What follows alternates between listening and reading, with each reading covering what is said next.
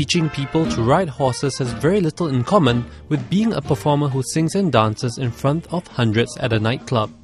And yet, that's what this one Singaporean is doing, on top of his third job as the executive director of Shanghai Dolly.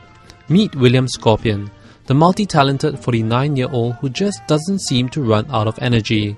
He is one of the two people we profile on Double Live Singaporeans Lead. But first, why the name Scorpion?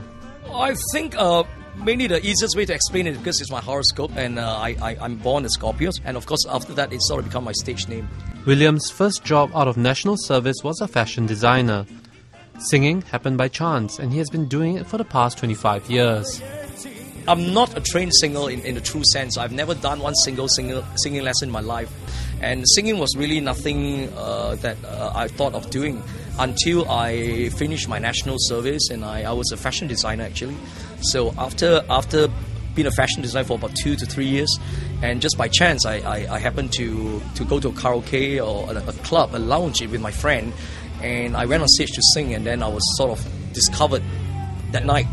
So, and then it started from there.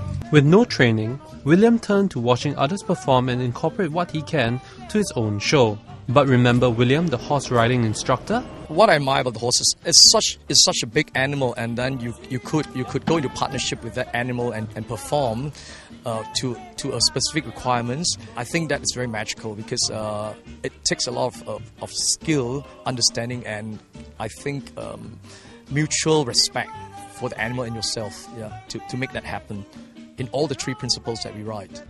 Up next, William lets us in on how he manages his time and which direction his career is heading to. Next one.